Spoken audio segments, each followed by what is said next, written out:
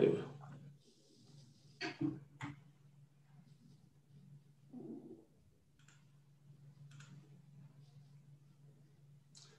So I believe we are live right now. Perfect. Good afternoon. My name is Kemal Erkan. I'm here with Dr. Isaias Irgau. We are the Friends of Tigray in Delaware. This is our third session, and we are going to discuss the Ethiopia and Tigray conflict and what's happening today in Tigray. Again, my name is Kemal Erkan, and I am the chairman of United Medical ACO. Dr. Irgau, if you can please introduce yourself. Thank you, Kemal. Hello, everybody. My name is Dr. Irgau. I am the president of the Christiana Institute of Advanced Surgery. I specialize in minimally invasive weight loss surgery. And I'm very happy to be here today to discuss this extremely important topic of the great humanitarian crisis that is unfolding in the Horn of Africa, in the northern part of Ethiopia, in the region of Tigray. So, Dr. Irgau, many people, they probably don't understand what I'm doing in this video. So I do want to make sure that everyone is kind of like on the same, we are on the same page. So we are, Dr. Irgau and I, we are running an accountable care organization. Eventually what it is that we are trying to make the public health much better in the state that we live in. Now, we take this responsibility to a different level, and it's been almost 18, 19 years we've been working together. And one of our goals was that we were going to have a nonprofit medical institution in Ethiopia to honor Dr. Irgau's dad. And that was, I remember when I called Dr. Irgau, I was actually in Turkey on one of my vacations and like small trips. And the issue, like when I called you, I'm like, why don't we do this? So, and that's where we started. And my interest is, of course, through Dr. Irgau, but I do have a personal interest to make the society that we live in much better, not just the zip code that we live in or the state we live in or the nation that we live in, but the overall the earth that we are kind of responsible for in a way. So we are going to actually just bring up what it is that we are doing today and why we are doing it. And let me actually just take you guys to the beginning of this.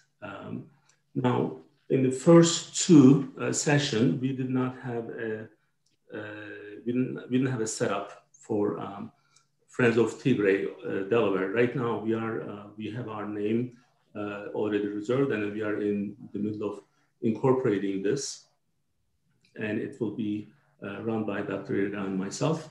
And again, the issue with the first two, what we have done, it got so much. I didn't expect, because we do this for business, and in many cases we have to promote what we do.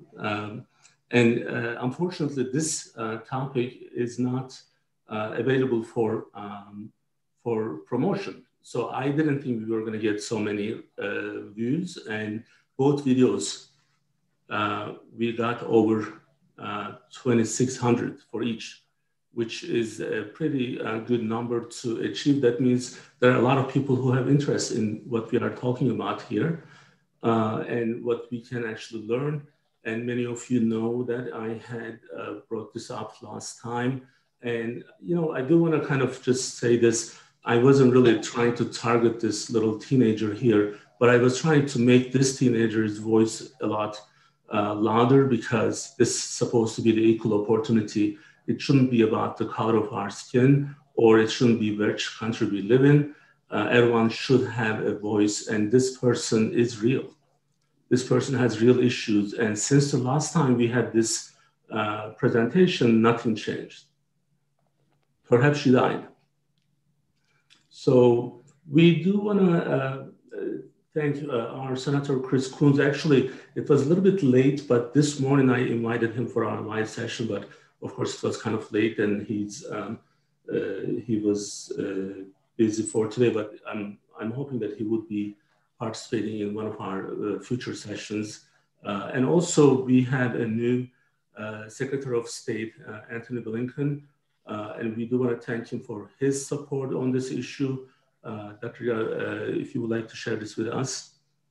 Absolutely. So essentially, the Secretary of State Blinken actually called the Ethiopian Prime Minister Abiy Ahmed, and as his tweet says, he expressed concern about the crisis in Tigray, and he urged unhindered humanitarian access to prevent further loss of life. And that is exactly what we're saying, Kemal, because you said since the last broadcast that you and I did, nothing has changed, right? Nothing has changed because, again, no access has been available for humanitarian assistance for the 6 million people of Tigray who are trapped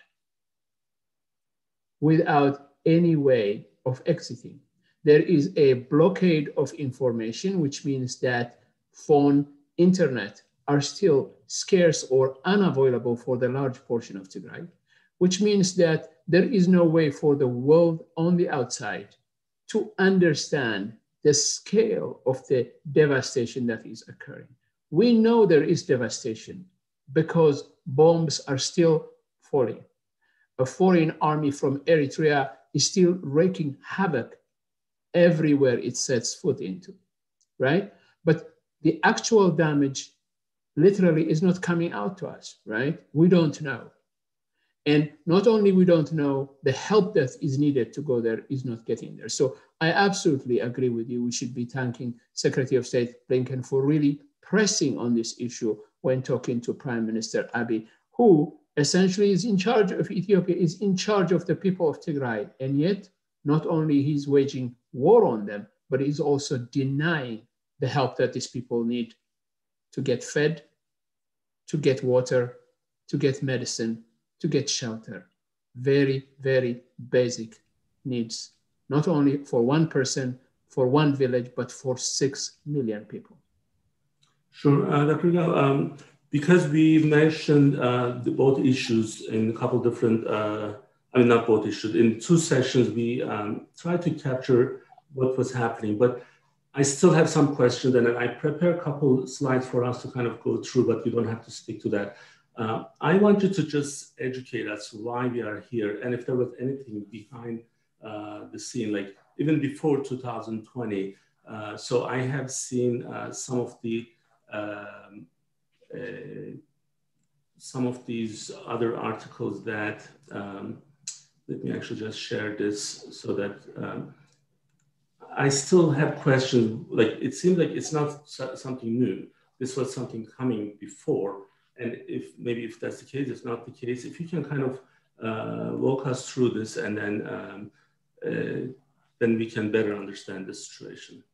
Absolutely. Kemal, it's important to look into this, right? Very many of the people who may be following this broadcast today may remember Ethiopia because there were news about large-scale famines occurring in that country in the 70s and in the 80s, right? In the 70s, we had Emperor Haile Selassie, who totally ignored this looming famine that was occurring in Ethiopia. And once this became public, one of the reasons the emperor was overthrown was actually because of the widespread protests that occurred after that famine, right?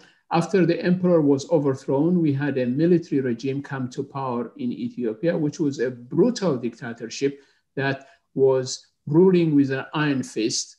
And then obviously there were opposition movements that started all over Ethiopia. And it is those opposition movements, particularly the one that really developed inside Tigray, that led to the overthrow of this military government. And during the military government in the 80s, we did have another very large scale famine as well come up. And that people may remember, for instance, the movement that was started by Bob Geldof from Ireland when he had one Christmas, he had actually a lot of other international well-known stars to sing together to try to raise funds. So this is how Ethiopia was known in the 70s and in the 80s. After the overthrow of the military regime in 1991, as you can see on the top line of your slide here, we had a new government come up, a government that was led actually by the Tigray People's Liberation Front, which is incidentally the movement that is now at odds with the current Ethiopian government. And they formed a coalition and they really set Ethiopia on a completely different path, right? Actually, Ethiopia was one of the few countries that was supposed to reach the Millennium Goals of the United Nations in terms of reduction of poverty, achievement, lowering of infant mortality, increasing literacy levels throughout the country. They managed to do that. They were single-minded in their determination to lift millions of Ethiopians off poverty, right? Now, there were problems during their tenure, like any other country, because it's a complex country, but they managed to do that. And if that path had continued, Kemal, if that path had continued, within a very short period of time, Ethiopia could have come out completely from any future danger of famine, right? That was the path they set it at, right? Well, we had changes, right? Coming in 2018, we had change. The ruling party that was led by the TPLF was pushed out and Prime Minister Abiy Ahmed came to power, right? And he was hailed internationally because he was talking about some bold reforms that he was going to undertake, right? And yet, what we saw unfolding was an attempt to go back to the old ways of a centralized government really ruling Ethiopia without consent, ruling Ethiopia with an iron fist. Who opposed him on this? The TPLF, right? Who was the regional government in Tigray, they opposed him. One of the first things that Abiy Ahmed did, as you and I talked in our previous sessions, is he decided, for instance, that he was going to postpone the elections because of the pandemic. That was one point of friction with the TPLF, with the Tigray regional government, right? Because they felt that he was not elected, he had no mandate to postpone the election, and the friction started from there. Well, in Tigray, within the regional government, the Tigray regional government did conduct the election in the middle of the pandemic. It is ironic, Kemal, that on the one hand, Prime Minister Abiy Ahmed decided that the pandemic was too much for him to be able to conduct an election, and yet the pandemic was okay for him to conduct this devastating war. It makes no sense, and yet that's where we are. Now, I talked about famine, right? As I took you through those 70s and 80s, right, Kemal? Now, we have an impending famine now, but it's not like the famine in the past. This is man-made. This is caused by the war.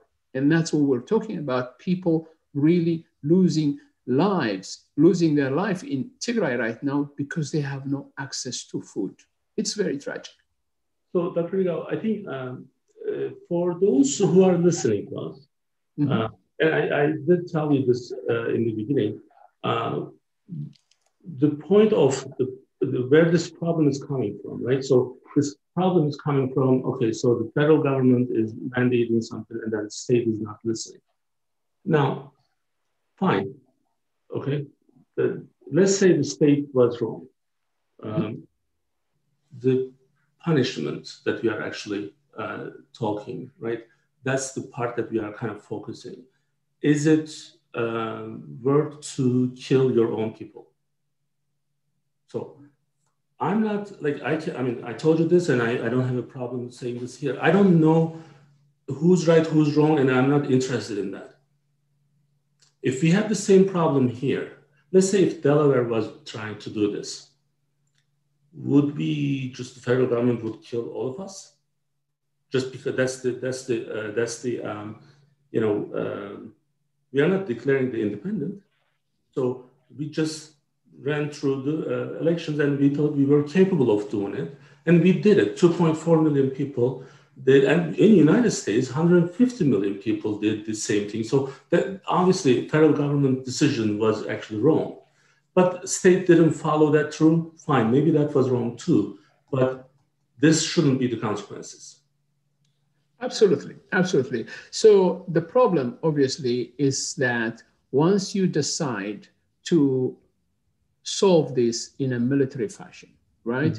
And you use the country's military to come in, right, in their hundreds of thousands, accompanied by armored vehicles, accompanied by fighter jets, helped by drones borrowed from Middle Eastern countries. When you're doing that, you're not after a few regional government leaders, you're after the whole population. Because as you are shelling, as the soldiers are advancing, what you're doing is you are going to be killing civilians, right? You're going to displace them.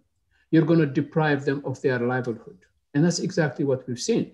Now, the situation is actually a lot worse than that, Kemal, because it's not only the federal government coming in from the south into Tigray, but it invited a foreign army from Eritrea in the north to come in as well. Eritrea has deployed 12 divisions to enter Tigray.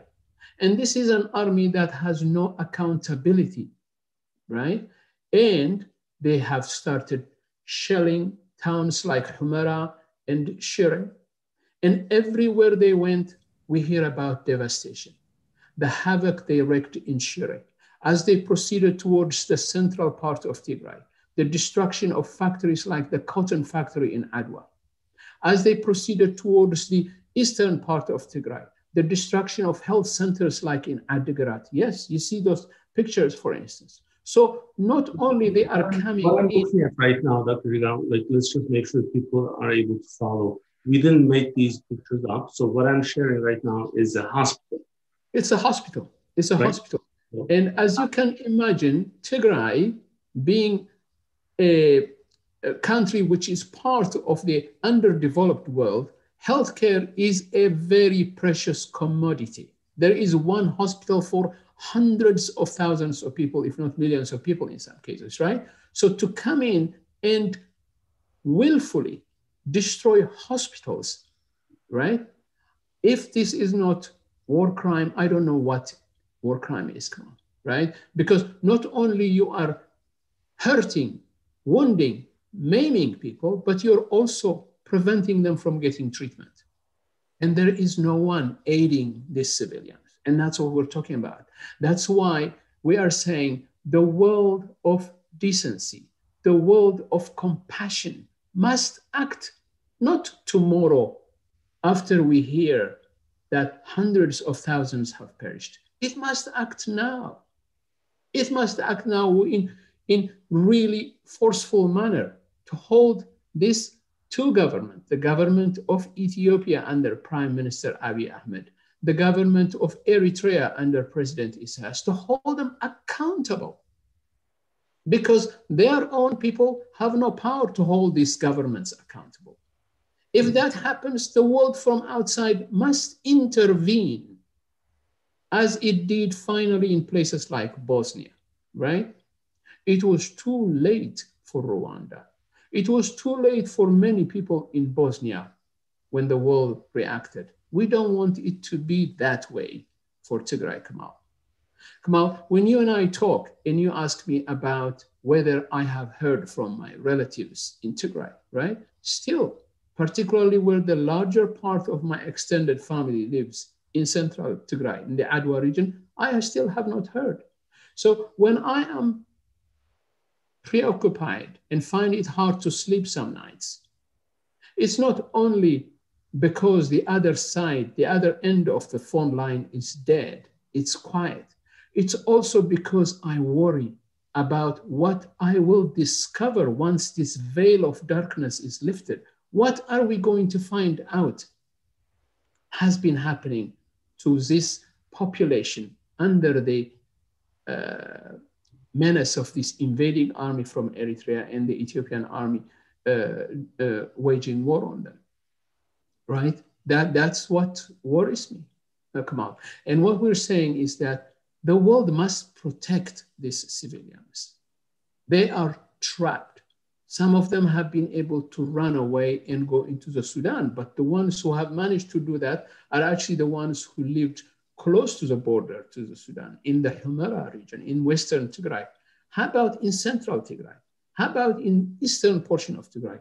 Where are they going to run into? They cannot run into Eritrea because the army from Eritrea is the one that is hunting them. They cannot run into the rest of Ethiopia because there is a blockade, complete blockade for any type of transportation from the rest of Ethiopia into Tigray. So they are trapped. Now, not only they are trapped because they cannot run from this Kemal, but there are no provisions coming to them. There is no food being delivered. There are no medicines being delivered. Humanitarian organizations are saying, what kind of words does the world want us to use to express that there is dire emergency, right? So when you and I talk about this in our meetings about this, Kemal, we say, how many zeros do we want after one in terms of people dying before we start seeing this continuously on CNN or NBC or ABC? How many zeros? How many people must die before the world acts and responds to this? You know, unfortunately, Dr. Rao, the answer to that is depends where they live. Absolutely. If they live in the Western countries, one means hundreds of people from Africa or the other countries. I mean, do we not see this all the time? There's a car bomb in Iraq, and 75 people die. No one cares. And then there's 2 Americans captured somewhere, and then we are about to start a war with Iran. Like, it depends where they live, and that's unfortunate, right? So absolutely, your life has more meanings if you live in the United States. This is why we are maybe actually holding this session, because we are saying that no, every life is important. So now, as we are going through this, so the stuff that we do, what bothers us the most in this? This is not the first time this happened in the world, right? So this happened in so many times, in so many different places. Mm-hmm. Now, Nobel Peace Prize certified this guy to kill people. So the reason we are not maybe reacting fast enough is because he's certified by this institution that recognizes for people for their extraordinary work. Peace. Absolutely. Peace Absolutely. is what this guy have. How many people die? Now, Dr. Gal, you do say this, but sometimes, I have to kind of just make sure that it's heard loudly. There's no war right now. What we are actually, that's stopped, right? So damage is already done. Then you would try to actually, after that kind of damage, you would try to recover. So for the recovery, you need resources. And those resources are being shut down. So then you are kind of forced to die. There's no war. We are not, shooting you, but we are not giving you food. We are not giving you medicine. We are not giving you water. So that part is the reason that we are still holding. So some, I work with a lot of young people, and, sometimes they just read the headline and they're like, oh, it's over. The war is over. No, war is not over. It just started for those. Absolutely. Absolutely. So clearly the forces loyal to the regional government of Tigray are fighting, not in the towns, but they are fighting in the countryside, right? And so the 2 parties that are at war right now inside Tigray are the Ethiopian government and the Eritrean government on one side, and the Tigray regional government on the other, right? Now, what we're saying is this, first of all, war was totally unnecessary. And it can stop. It can stop right now if the Prime Minister of Ethiopia decides, okay, enough. I am going to be talking to the leaders of the regional government of Tigray, right? Talk to them. Sit down with them. I am going to stop because I don't want any more people from Tigray to die, to be maimed, right? He could do that. He could tell the Eritrean troops to get out of Tigray, to get out completely, because that's not their country. right? So It could do that any minute. And what we're saying is we want the United Nations, we want the world of decency to precisely pressure this government to do that so lives could be saved. Look, come on. Yeah. The part of the, like it gets sometimes confusing for people who are listening. Mm-hmm. So what it means is that we are talking about Ethiopia, mm-hmm. right? And we are talking about one of the states of Ethiopia called Tigray. Yeah. Now, we introduced another name, Eritrea, which is a different country. Yes. Now, unfortunately, many Americans don't know where these countries are. I can put $100 on the table that 80% of my friends from America don't know where Eritrea is. So it's a different country. Now, what we are describing here is, so we are inviting this different country that we were in a war for a long time. We are inviting them down to kill our own people while we are supporting it from the south. They are supporting it from the north, and we are pressing them to die. Yes. So, trapping. They are in a trap. Yeah. Absolutely. So that's kind of like why this becomes interesting. So if you can actually tell us I'm going to bring this map up. So if you can, people actually can see these are from legit sources that is being shared. These are nothing that we talk. I wouldn't put my name on it if I don't believe in.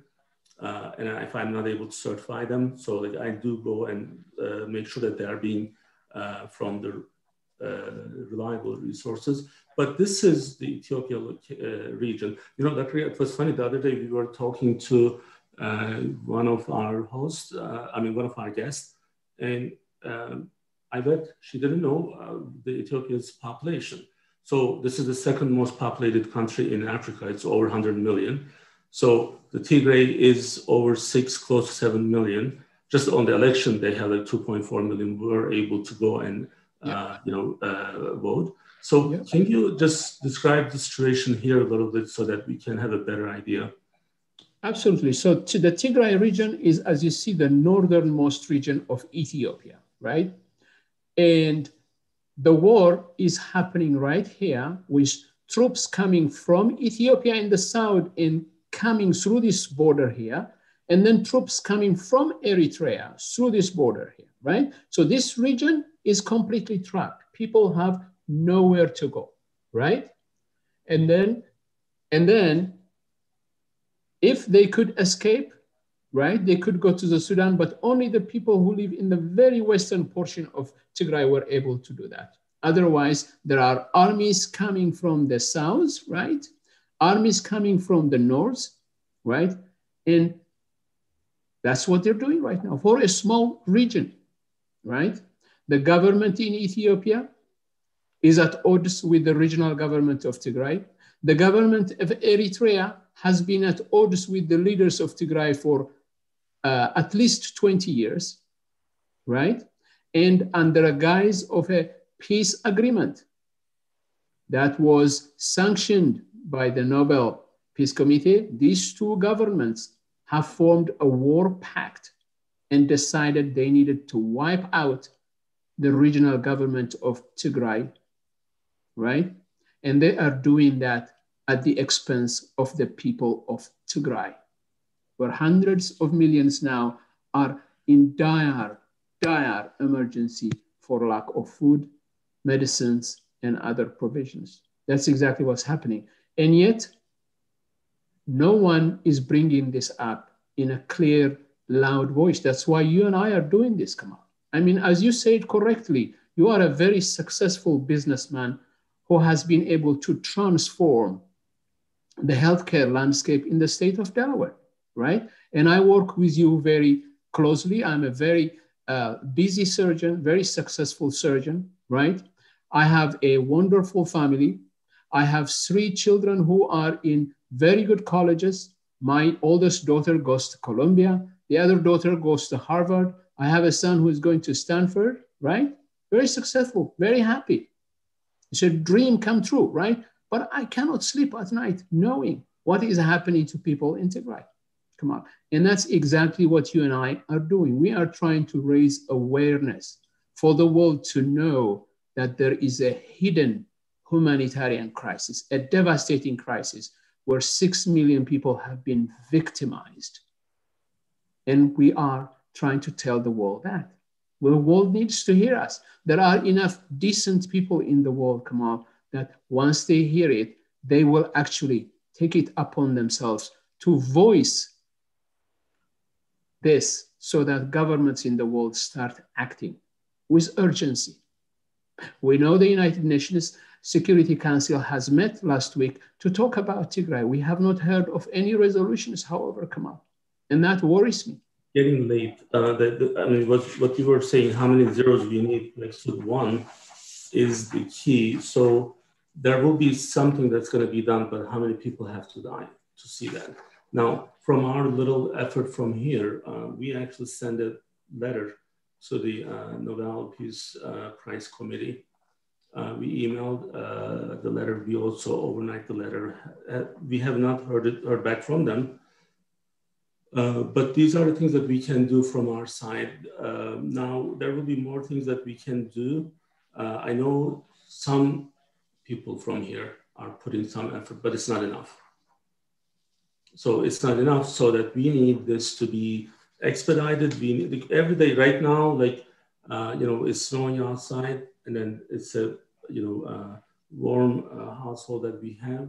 As you just said, we cannot sleep. We cannot actually enjoy our time because there are people who are not able to have these resources.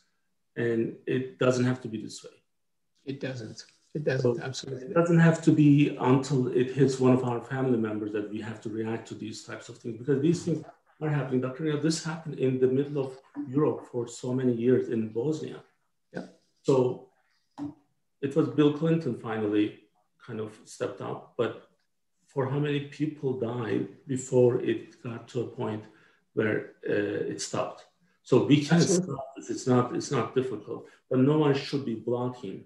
In 2021, no one should be blocking the humanitarian help. United Nations should have a better voice, or more effective voice, or more effective way of helping. It shouldn't be just sending someone to tell us, yeah, people are dying there. I read what they actually published. I'm like, yeah, so like if you're already telling us this is what's happening, why are we not acting on it? Absolutely. We have to move on. Absolutely. We have to move on quickly. So it's going to be too late, and it's going to be another shameful page in our history. It already is, but it's going to become a bigger chapter. So as you said, I mean, on a Sunday, this is not what we want to talk about, right? But we have no choice. I mean, because we believe that we have responsibilities. Yes. And we are gonna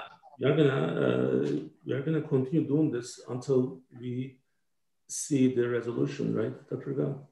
Absolutely, absolutely. So for anybody who is listening, we want them to, first of all, get interested in what's going on in Tigray, write to their government representatives about their concern about the people of Tigray, try to contribute to any humanitarian effort to help the people of Tigray. Just because we are humans, just because we have decency, because we have compassion, that's enough reason for us to want to do that. But if we don't know, we cannot do it. That's why this is important. That's why we have to be the voice for the voiceless, Kemal. It's not a computer game, right? What's happening right now is real. So, Dr. Irgau, what was our guy from Stanford? His name was Dr. Spolsky, the one. Sapolsky, yes. The anthropologist, right? So one of his sessions, he was talking about how people like in California, they actually have a job.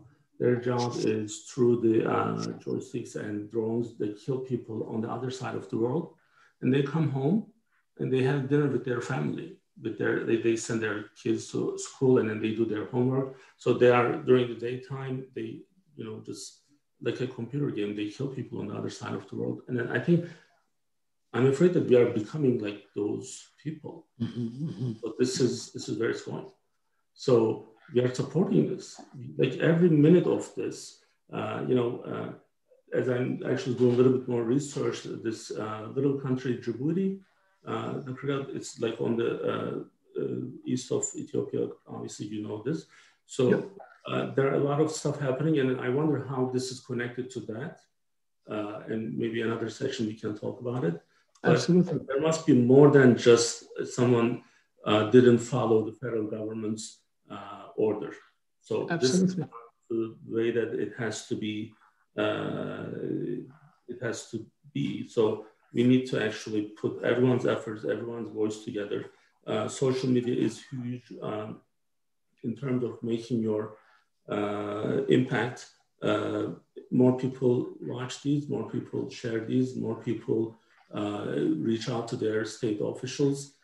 So it's not just Dr. Erkan Kemal show, it's everyone's show. So absolutely. These are people, they're not related to me, right? So I don't have any personal benefit from it. So I wish I can do more of these for others, but now this is closer to home. So Dr. Erkan's home, and therefore it's affecting us more. So, but we have to be more responsible for this. Now, Dr. Gao, anything else that we didn't mention for today? No, I think we are. I mean, the key issue is that, as you said, nothing has changed since last time in terms of getting assistance to the people. But you and I know that more has changed because more people will have perished since we spoke last time. More people will have lost their homes and being displaced since we spoke last time. More parents will have lost their children. More children will have lost their parents. And that's unacceptable, Kemal. And it's unacceptable just because it's hidden from us, because communication has been blocked from us. It doesn't mean we can ignore it. We have to be able to do something about it and do it now. Absolutely. And now we do everything from our side under the Friends of Tigray Delaware, which is a nonprofit organization we incorporated, and hopefully we'll be sharing more. We do have a page on Facebook. So these events we are going to share through that. And also from my YouTube channel, people can actually follow us through those. And thanks for listening this and be part of the great cause that we are trying to have. And hopefully next week, it will be a different time for those people who lost their homes, their relatives, their families. We have to live in a better world, and I'm hoping that this would be the last session that we have to do for this. Thank you again. Bye-bye. Thank you. Thank you, Kemal. Good night, everybody.